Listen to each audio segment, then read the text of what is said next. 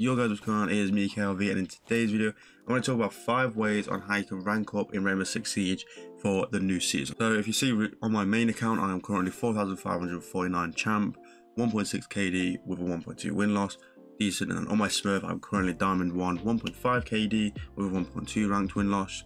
I'm going to get that to champ by tomorrow, what is going to be Friday.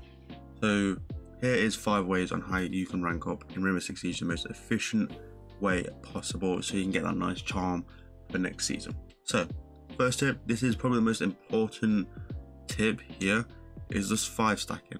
5 stacking is so much better than playing solo queue or duo queuing or even trio queuing.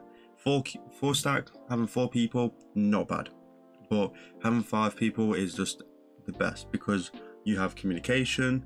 You have hopefully the people that you play with actually know how to set up site, and the most important one, like I said earlier, communication. Communication is key. If you know where the enemy and your team is all giving call outs and you know where they are, you have the upper advantage. You have the advantage. So a lot of the times recently on my Smurf, I've been playing a lot of Valk, and Valk is very important because if someone dies, they can sit on your Valk cams, and if you have decent Valk cam spots, that is huge. That is just huge. And with me, there's kind of there's people that I don't play with and I'm going to go with. So people with big egos. I don't like people with big egos because they just get really cocky and just think that they're better than everyone. With me, when I play Siege, right, if you're bad at the game, let's say you don't frag, but you're playing Bandit. You're Banditing walls, let's say Clubhouse, you're Banditing CC wall, yeah? You're reinforcing, you're giving callouts. I don't mind. Not everyone is a fragger on Siege. I have no problem with that. If you're giving callouts, you're reinforcing sides, you're doing your job as whatever operator you are, I have no problem. Now, if you're, for example, one kid I played with quite a while ago, he was playing Warden, and he would just sit on defense, he would just sit inside, not reinforce, not getting hatches. Now, if you're Warden, your ability isn't used till the actual round starts. So as a Warden or a Legion or an Azami, majority of times you're going to be doing the hatch because your either abilities have cooldown and you have to wait for it to charge up, or your ability doesn't actually work. Warden doesn't actually work until the rounds actually started. So you should be getting hatches. No, this kid didn't get hatches. He didn't reinforce, and that is just really annoying. And didn't give any call out. So when I'm 5 stacking, it doesn't matter what rank you are. If you're giving call outs, you're playing site, you're reinforcing. That to me isn't bad. But then if you're playing literally not reinforcing, playing fragger ops when you can't get no kills, and then not actually doing your job, now that kind of annoys me, and I don't play with people like that. But yeah, people with big egos, I don't like them. They think they're just better than everyone, and this kind of puts the team down. If they just keep insulting everyone all the time, puts the team down. And as well, you got to have good vibes with your team. If you can have a laugh, have fun as well, but then also can still win rounds consistently. That is for example, the stack that I'm currently in, really good stack. I enjoy playing with them. We have laughs and we win consistently, and we all set up site. Obviously, we don't win all the time. We do lose because there's, again, people that is better. There's always going to be someone that's better than you, or it's just going to be Siege, just like getting unlucky warbang, or just the head hitbox is not working. Just stuff like that. Very simple. The second tip is learn how to play off your team. Now, what I mean by this is going to kind of carry over with the 5 stack, is if someone is saying, oh, I need help, go to that teammate that needs help. If you can go to him anyway, try and help that teammate. Or if there's one person, let's say Coastline, there's one person in hookah, you're on cool vibes, and there's someone saying that there's hookah balcony, right? The person playing cool vibes, if you can try and get the refrag, let's say your teammate dies in hookah and get the refrag, then that's a lot better. Try and play off your team as much as possible, not baiting them, but try and play off them, if you know what I mean. Try and make sure you're at the same level with bodies. So let's say your teammate dies, then it's 4v4, yeah? So it's not 5v4, it's now 4v4. Try and get the refrag as much as you possibly can, and then when your teammate is dead, make sure they're giving call outs to actually help out. Or like if they're on cams and stuff like that. That's why Valkyrie is a huge player. Same with Mozzie as well. There's a huge advantage. Now, third tip is don't be throwing bodies. Now, I was playing with this guy a while ago. We was on a Stadium Brava.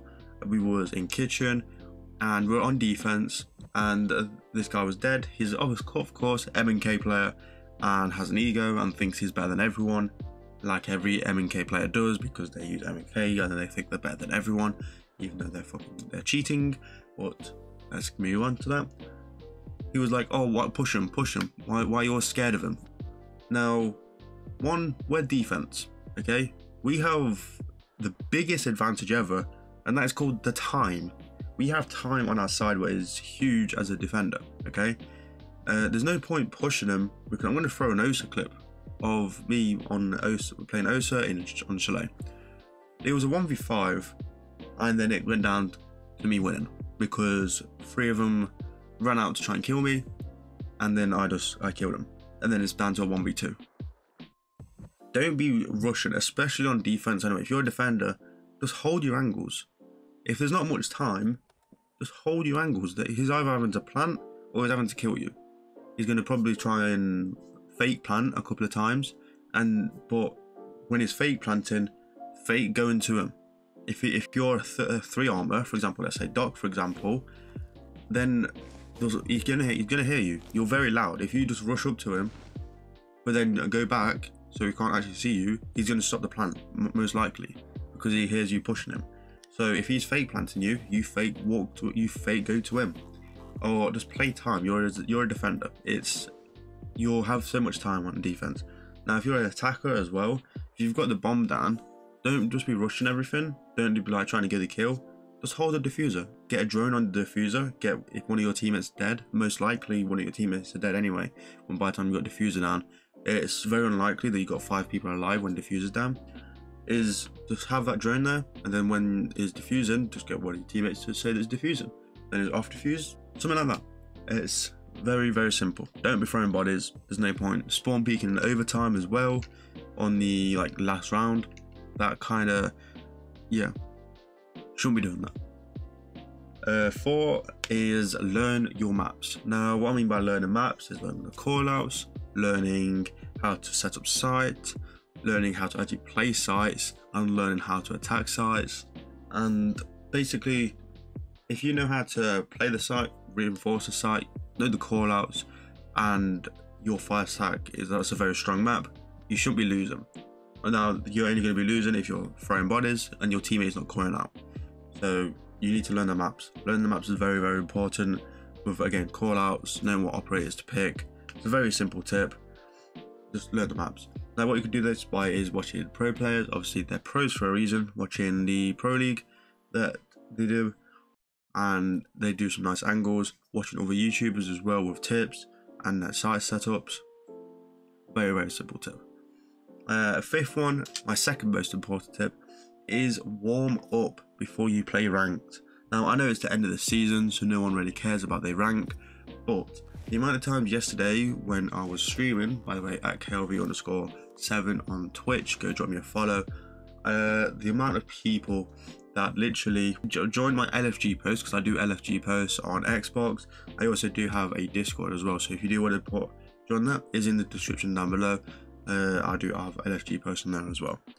But basically, the amount of times I created a post, they joined the post, that means they was looking for the post, but then said, oh, this is going to be my first game on, I've just woken up.